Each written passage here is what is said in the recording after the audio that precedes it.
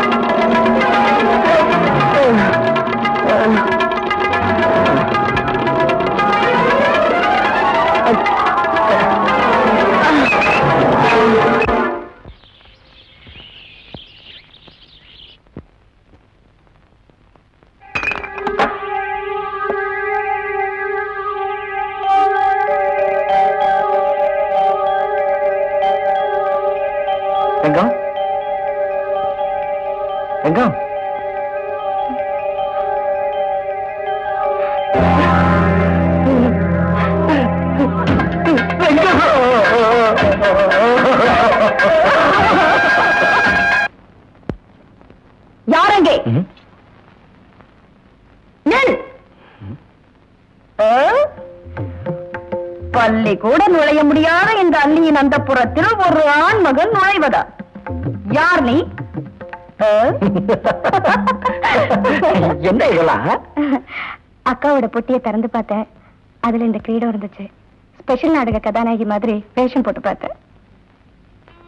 அவ போயிட்டா, நம்ம ரெண்டு பேரையும் சேர்த்து வச்சுட்டு. அக்கா வேஷம் போட்டாங்கன்னா நெஜராணி மாதிரியே இருக்கும். நான் தான் பார்த்திருக்கேனே. நீ கூட நெஜராணியாவே பங்களாவில வாழ்ந்தவதான். இப்ப என்ன கட்டிக்கிட்டு அரிசிக்கும் பருப்புக்கும் அல்லாடிக்கிட்டு இருக்க. சேச்சே, ஏன் அப்படி சொல்றீங்க? நான் எவ்வளவு சந்தோஷமா இருக்கேன் தெரியுமா? அப்படியா? அப்ப நான் என்ன கேட்டாலும் கொடுப்பியா? என்னத்தை கேட்க போறீங்க? உன் கண்ணத்தை. கொடுத்தா புண்ணாக்கிடுவீங்களே. பொண்ணாவதான் பாப்பமே. மன்னிக்கணும். நீங்க யாரு? அள்ளி வேஷம் போட்ட ரங்கநாயகி பணத்தை கடனா கொடுத்த கந்தசாமி. அவ போய் சேர்ந்துட்டா. ஆனா நான் கொடுத்த பணம் எனக்கு வந்து சேரல. அதனால இந்த வீட்டை எனக்கே கிரயம் பண்ணிக்கிறதா முடிவு பண்ணிட்டேன். நீங்க வம்பு தண்டா பண்ணாம வீட்டை காலி பண்ணி கொடுத்தா எனக்கு சௌரியமா இருக்கும். வசதி எப்படி? இல்ல கோர்ட்டு கீட்டு வக்கீல் நோட்டீஸ் அப்படின்னு அந்த ரூட்ல நீங்க போறதா அதுக்கு நான் ரெடி. வசதி எப்படி? வேண்டாங்க, அதுக்குள்ள அவசியமே இல்ல. இப்பவே காலி பண்ணிடுறோம். யமுனா, கவலைப்படாதீங்க. மண்குடி சில வாழவும் நான் தயார். வாங்க.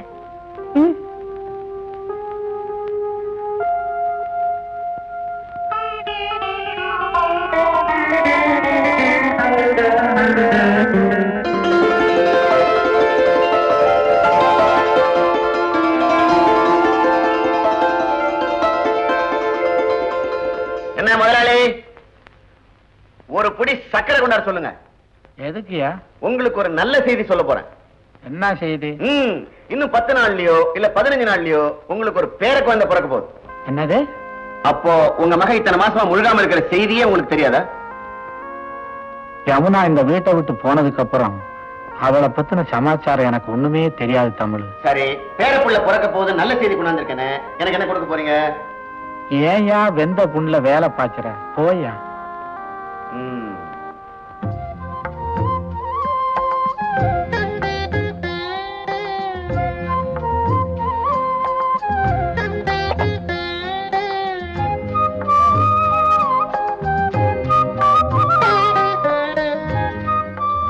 யமுனா, நீ ஒண்ணு வீட்டு வேலை பார்க்க வேணாம், பேசாம உடம்ப பாத்துக்க. நான் போய் மிட்டாய் வித்துட்டு சீக்கிரமா வந்துடுறேன். என்னங்க, வரும்போது கடலை உருண்டை வாங்கிட்டு வாங்க, திங்கணும் போல இருக்கு. கடலை உருண்டையா? ஆமா, மசக்கையில மாங்காயும் மண்ணும் தின்னு நாக்கே மறத்து போச்சு. ஸ்வீட் சாப்பிடணும் போல இருக்குங்க. அப்படியா? அப்ப அல்வா வாங்கிட்டு வரேன். எனக்கு கடலை உருண்டை தான் வேணும். சரி, மனைவி சொல்லே வந்துடும். போயிட்டு வரேன் பாப்பா, போயிட்டு வரேன்.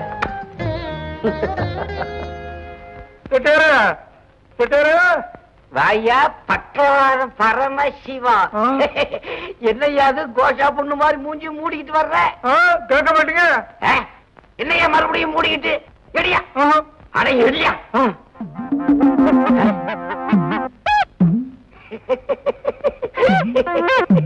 என்னையா மூஞ்சில கம்புடி பூச்சி தொங்குது? பேச மாட்டீங்க? நீங்க தான் மூக்குமுடி டப்பாவை மூக்குற வரைக்கும் மூக்கு மயில கூட புடுங்குறது இல்லன்னு முருகன் மேல சத்தியம் ஆயிட்டீங்களே. ஆமா, அதனால வந்ததானே அவன் கலாட்டா பண்றான்.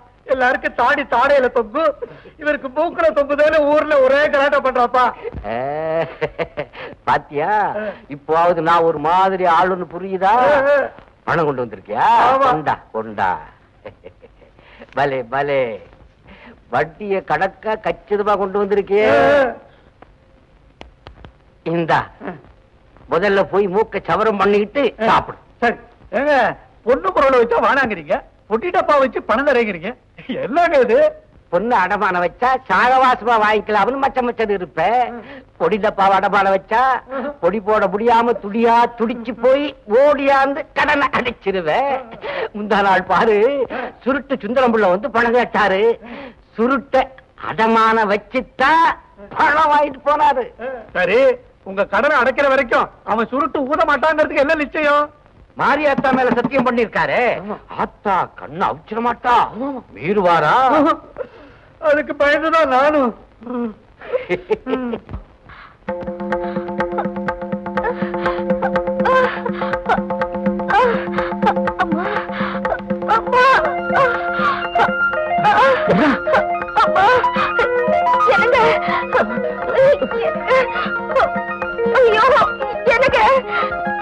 என்னாச்சு?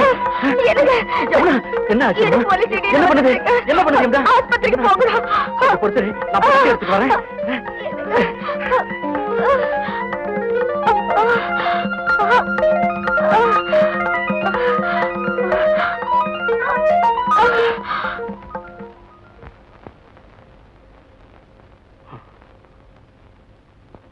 டாக்டர், இத பாருப்பா, உன் பொண்டாட்டிக்கு இது தலைப்பிரசவம். கேஸ் கொஞ்சம் சீரியஸா தான் இருக்கும். இப்பதான் வலி ஜாஸ்தியா இருக்கு. ஊசி போட்டிருக்கேன். இன்னும் 4 மணி நேரத்துல சுகப்பிரசவம் ஆகலைன்னா அப்புறம் வயிற்று கிழிச்சுதான் குழந்தை எடுக்க வேண்டியிருக்கும். ஆபரேஷனுக்கு எப்படியும் 500 ரூபாய் செலவாகும். நீ உடனே பணத்துக்கு ஏற்பாடு பண்றதா நல்லது. பணமா? இலவச ஆஸ்பத்திரின்னு சொன்னாங்களே, ஆனா இவ்வளவு பணம்? ஆபரேஷனுக்கு பணம் கட்டித்தான் ஆகணும். போர்ட்ல போட்டிருக்க, பாக்கல? நீ பேசிக்கிட்டே நிக்காதப்பா. 500 ரூபாயோட வா, இல்லைன்னா ஆபரேஷனும் நடக்காது, உன் பொண்டாட்டி பழைக்க மாட்டான்.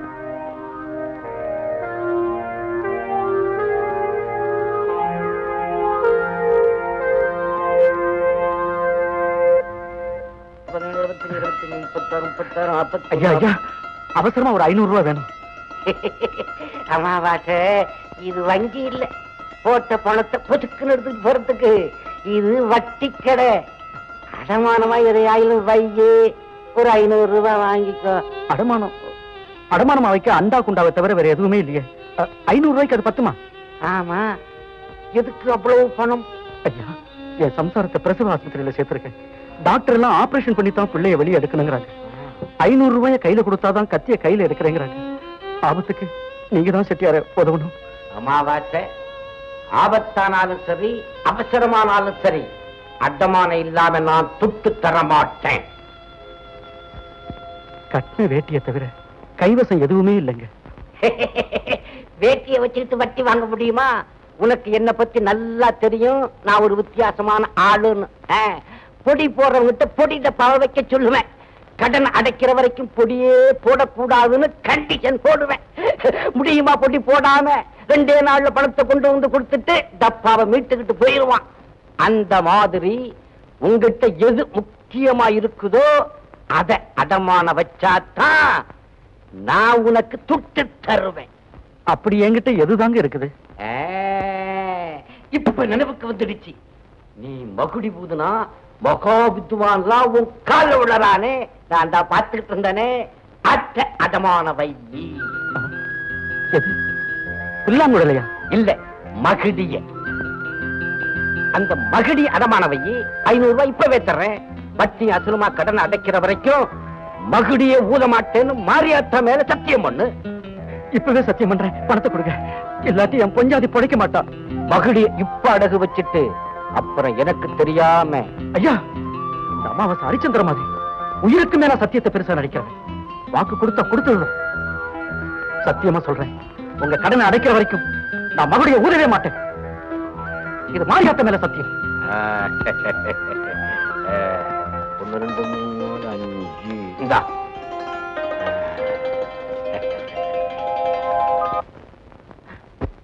டாக்டர், அம்மாவாசை உனக்கு பெண் குழந்தை பிறந்திருக்கு. நீ போய் பார்க்கலாம். போ.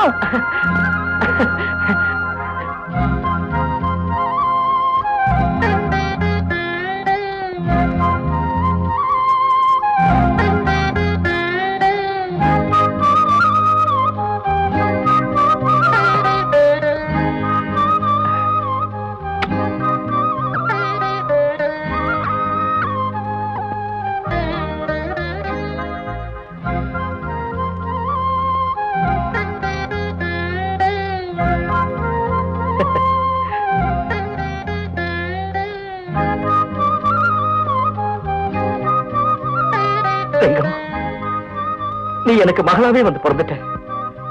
நான் நினைச்சது போலவே மாரியாத்தா மனசு வச்சுட்டா.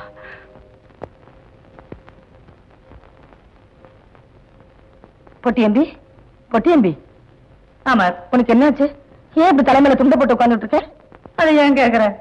திடீர்னு அந்த ரங்கநாயகி கதையை போட்டுட்டா. பொட்டி வச்சுட்டு ஒரு பையனும் கூப்பிட மாட்டேங்கிறான். அவன் ஆளுக்கு ஒரு செட்டப்ல இருக்கிறான். அடுத்தவனை கூப்பிட மாட்டேங்கிறான். உன்கிட்டதான் சங்கீதம் இருக்கேன், அப்பவே கவலைப்படுறேன். சங்கீதம் இருந்து என்ன பண்றது? சங்கீதத்தை வச்சுக்கிட்டு சாப்பிட முடியலையே. அமராவதி, நீ மட்டும் எனக்கு ஒத்துழைச்சினா ஒரே மாசத்துல ஓஹோன்னு ஆயிடலாம். என்னையா செய்யணும் சொல்லு. உனக்காக உயிரை கூட கொடுக்கல, காத்துக்கிட்டு இருக்கையா? உயிரை கிடக்குது, அதை விடு. நீ மட்டும் நாடகத்துல கதாநாயகி வேஷம் போட்டினா நானே ஒரு நாடக கம்பெனி ஆரம்பிச்சிடுவேன். நம்ம 2 பேரும் காலம் பூராவும் கவலை இல்லாம வாழலாம். என்ன சொல்ற? எனக்கு என்னையா தெரியும்?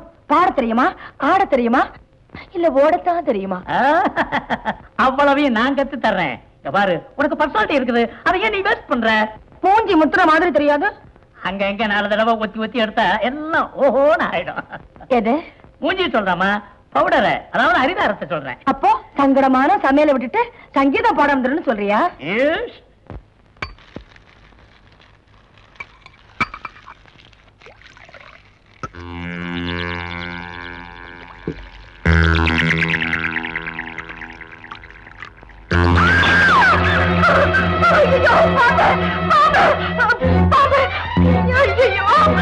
யாருமே இல்லையா? ஐயோ, யாராவது ஓடி வாங்களே. ஐயோ, என் குழந்தை.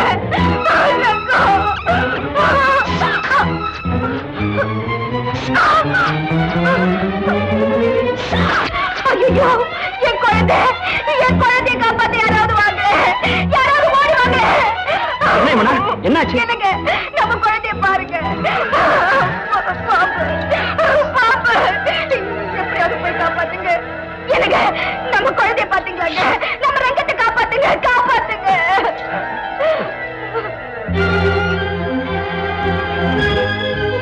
இந்த அமாவாசை ஹரிச்சந்திர மாதிரி உயிருக்கு மேல சத்தியத்தை பெருசா நடிக்கிறவன். வாக்கு கொடுத்தா கொடுத்ததுதான். சத்தியமா சொல்றேன், உங்க கடனை அடைக்கிற வரைக்கும் நான் மகுடிய ஊதவே மாட்டேன். இது மாரியாத்த மேல சத்தியம்.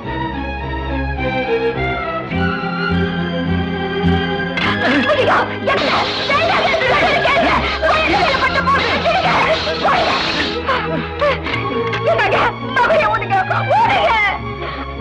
யமுனா, என்னால மகுடி ஊத முடியாது. என்ன சொல்றீங்க? யமுனா, உன் பிரசவத்துக்காக மகுடியை அடமானம் வச்சுதான் செட்டியார்கிட்ட பணம் வாங்கியிருக்கேன். ஐயோ, அதுக்காக பணத்தை திருப்பி கொடுக்கிற வரைக்கும் மகுடியை வாசிக்க மாட்டேன்னு மாரியாத்தா மேல சத்தியம் பண்ணிருக்கேன். யமுனா, என் குழந்தை உயிரை விட உங்க சத்தியம் முக்கியமா போச்சா? சொல்லுங்க.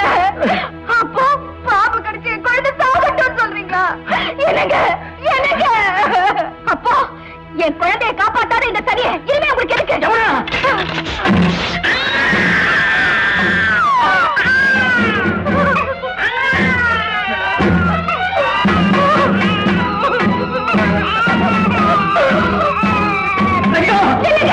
என் குழந்தை கொடாதீங்க. என் குழந்தை ஐயோ, விட்டுட்டு போயிட்டியா? ஐயோ, ஐயோ,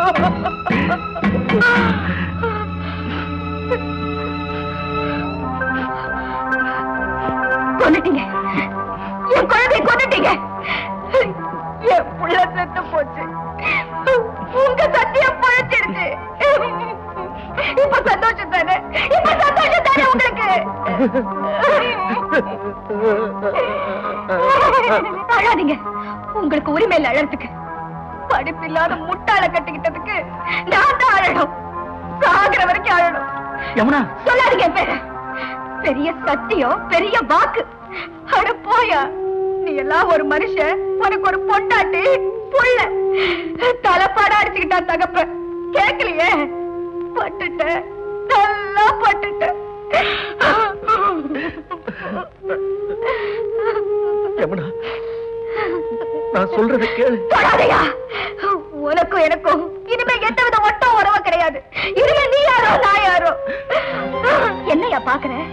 உனக்கும் எனக்கும் எந்தவித பொருத்தமும் இல்ல. நீ ஒரு அறிவில்லாத ஜனம். சத்தியம் பெருசுன்னு இந்த பச்சை மண்ணை பலி கொடுத்துட்டீங்க. இந்த கன்றாவிய கடன் கொடுத்தவன் கேட்டா கூட சிரிப்பாயா? முரணனை கட்டிக்கிட்டு வாழ்ந்துடலாம். ஆனா ஒரு முட்டாளோட வாழவே முடியாது. யமுனா, இப்ப நீ இப்படி பேசத்தான் செய்ய. என்ன, நீ தாயாச்சே. ஆமா, நான் தாயா நடந்துகிட்டேன். நீ தகப்பனா நடந்துக்கலையே. முடியாதியா? உன்னோட ஆயுசு பூரா என்னால ஒத்து போக முடியாது. நீ ஒரு பைத்தியம், நீ ஒரு மிருகம்.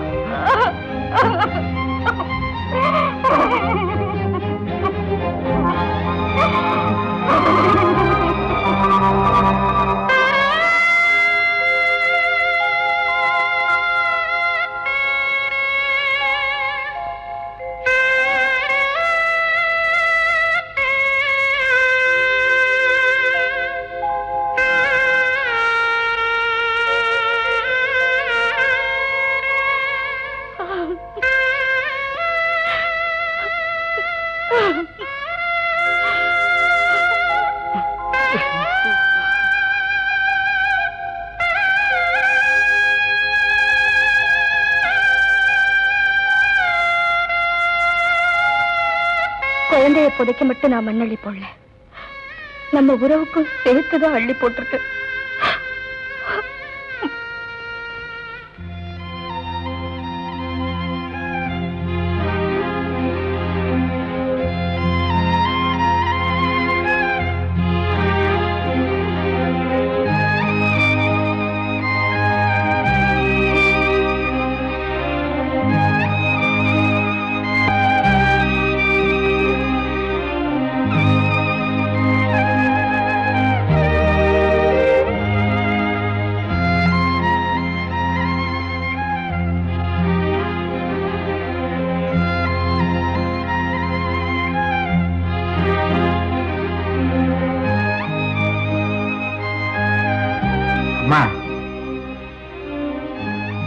எல்லாமே முடிஞ்சு போச்சுமா.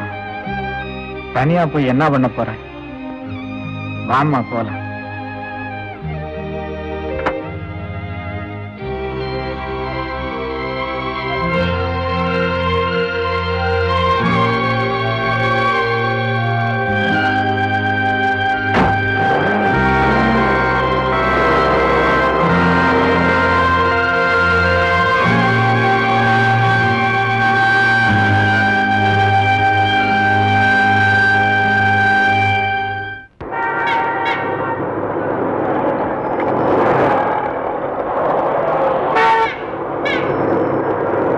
யோ டைரக்டர், நான் எடுக்க போற படம் 70 mm. பணத்தை பணமா பார்க்க போறது இல்ல, தண்ணி தண்ணியா செலவு பண்ண போறேன். ஆனா பிக்சர் அவுட்ஸ்டாண்டிங்கா இருக்கணும். இல்ல அண்ணா கவலையே படாதீங்க, கிழிச்சு பிலிம படத்தை. ஆனா ஒண்ணு, இந்த கும்படி பிடி மாத்திரம் நல்ல கதையா கொடுத்தாருன்னா ஜூப்ளி தான். அண்ணா நீங்க என் கதையை மாத்திரம் தானே நம்புறீங்க, நான் அதை மாத்திரம் நம்புறதில்ல. கதை பாதி சதபாதி. அப்படின்னா கதை என்ன ஸ்டோரி, கதை என்ன செக்ஸ். கதையத்தான் கொஞ்சம் சொல்லுங்களேன் கேட்கலாம். அண்ணா கதைக்கு உடம்பு சரியில்லை, ட்ரீட்மெண்ட் பண்ணிட்டு இருக்கிறேன். ஏயா ஊர்ல இருக்கிற ஹோட்டல் எல்லாம் ரூம் போட்டு கொடுத்தனையா, இன்னுமா ட்ரீட்மெண்ட் முடியல? நோயாளி கதையை என்கிட்ட கொடுத்துட்டு ஏன் என் பிராணனை வாங்குறீங்க பாவீங்களா? அண்ணா மூல கதையை முடிச்சுட்டு தானே எழுதவே முடியும். இன்னுமா மூல கதை முடியல? கதை மூலம் முடிஞ்சு போச்சுன்னா சொந்த மூலம் அது வேற இருக்குது அவனுக்கு. எனக்கு பைல்ஸ் இருக்குன்னு உங்களுக்கு தெரியாதா? போன வாரம் தானே பலராம் நாயுடு கிழிச்சாரு. அவரா பார்த்தாரு உனக்கு? நிறைய நர்ஸ் வேற பார்த்தாங்களே. இப்ப எப்படி இருக்கு? கிழிஞ்சது கிழிஞ்சதுதான். இது எப்போ ஆடுறது, என் கதை எப்போ தேடுறது? அதுக்கு இதுக்கு என்னன்னா சம்பந்தம்? நீங்க தான் பெருசா எகுறீங்க, ஊர்ல எல்லா ஹோட்டலையும் ரூம் வாங்கி போட்டேன்னு.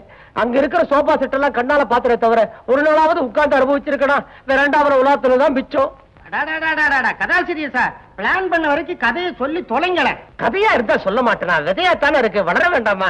ஆனா ஒரு ஐடியா பிளான் பண்ணி வச்சிருக்கேன், வேணும்னா சொல்றேன். நாங்க என்ன வேண்டாம்னு சொல்றோம். சரி இங்க பாரு, இந்த கதாநாயக கருப்பணசாமி ஒரு கிராமத்தான். அவன் ஒரு பொண்ணை காதலிக்கிறான். அவனுக்கு ஒரு மனோவியாதி. எந்த பொண்ணை காதலிக்கிறானோ அவளை உடனே கொன்னுட்டு தன் தோட்டத்துல கொண்டு வந்து புதைச்சிட்டு அது மேல ஒரு பச்சை ரோஜாவை நட்டுடுவான். அம்மா ஐயோ, இது சிகப்பு ரோஜாக்கள் கதை மாதிரில இருக்கு. ஆமா, அதனாலதான் பச்சை ரோஜான்னு மாத்திட்டேன். யோ ரோஜாவுல ஏது மேன் பச்சை? பாத்திருக்கேன், நான் பார்க்காம ஒண்ணும் பண்ண மாட்டேனே. சரி, அப்புறம் இந்த கதாநாயகன் ஒரு வாட்டி பட்டணத்துக்கு போறான். ஒரு பொண்ணை காதலிக்கிறான். ஆனா அந்த பொண்ணு இவனை ஏமாத்திட்டு வேற எவனையோ கல்யாணம் பண்ணிக்கிறான். மனசு ஒடிச்சு போய் இந்த கதாநாயகன் தண்ணி பழக்கம் எல்லாம் வந்து நிறைய தண்ணி போட்டு இந்த தெருவிளக்கெல்லாம் இல்ல அந்த லேம்ப் போஸ்ட் கீழே உட்கார்ந்துகிட்டு மேரேஜே மாயம் மெட்ராஸே மாயம்னு பாட ஆரம்பிச்சுடுறான். ஐயா, இது தேவதாஸ் படத்தை அப்படியே காப்பி அடிச்ச மாதிரி இருக்கே சார். அதுல உலகே மாயம் வாழ்வே மாயம்னு தானே பாடுறான். அதுக்காகத்தான் இங்க மேரேஜே மாயம் மெட்ராஸே மாயம்னு மாத்தி விட்டனே.